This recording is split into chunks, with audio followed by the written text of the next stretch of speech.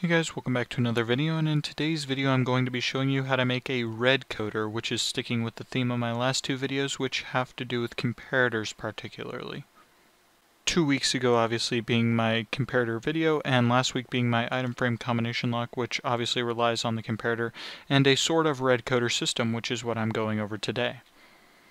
Now, if you don't know what a Redcoder is, I'm not sure why you're on this video, but I will quickly demonstrate just in case. And so as you can see, if I flick this lever, as you can see, that redstone torch right here gives an output, and keep in mind it is 1 from the end right there. And now if I move 1 further along, as you can see, the next one gives an output with 2 from the end, and this works. Obviously I didn't make levers for all of them, but if I skip ahead,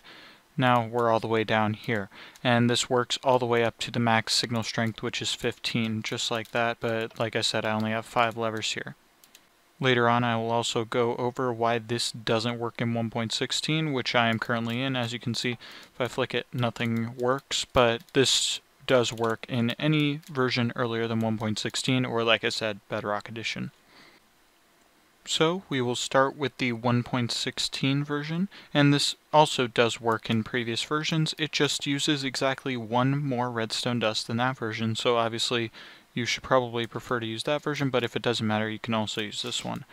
And as you can see right here, it has your input into the comparator. You can obviously have like an item frame, a chest, something like that. And then it goes into 1 redstone dust, then off to the left, and that is where the line goes down, with your repeaters coming out like that into a block with a redstone torch on top.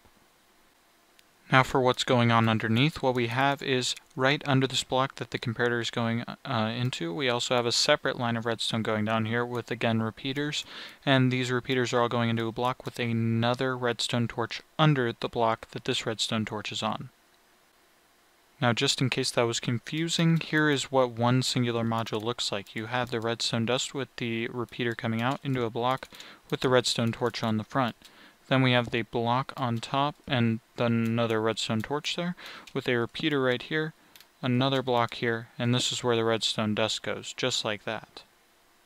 Another thing to note is this very final module, no matter how long you have it, like if you have an item frame you only need to make it 8 obviously, as there's only 8 rotations. But if you make it this long, you don't need to put anything at the very end, because obviously the comparator cannot output a 16 signal strength,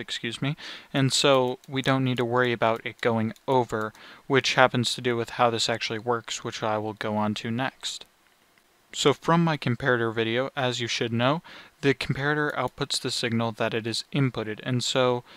say it outputs a signal strength of 5, down here it will go 5, and up here it loses 1 because of this redstone here, and so it actually will only go 4 down this line. Now this top line, what it does is it depowers these redstone torches because it activates the redstone torch, and obviously they are inverters, so they invert it, and since it's 1 shorter, this 5th one is being powered down at the bottom, but it isn't being dispowered at the top, so it will allow the signal through. And again, just to specifically show you how it's working, if I flick that lever, as you can see down here,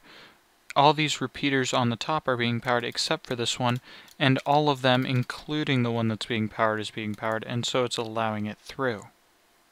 Now on to the version for any version before 1.16 or Bedrock,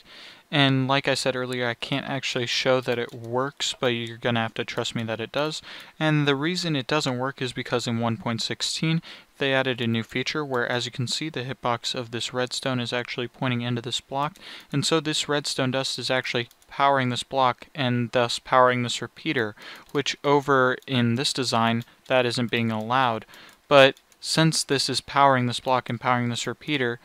the one that should not be powered all the way at the end is being powered by this redstone, because as you can see, this redstone is not powered, but this one is, and so this repeater is being powered.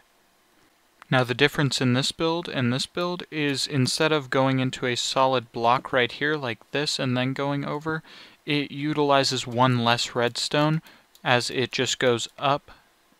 this line down here and then just goes straight up to the side right here, instead of having to run 2 separate lines, and the 1 extra redstone dust being this one right here.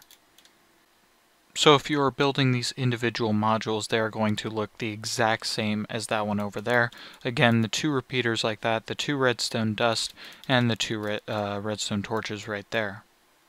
Anyway guys, that's going to be it for this video. If you enjoyed it, please leave a like and subscribe down below. I make videos just like this one every single Friday, and I'll see you in the next one.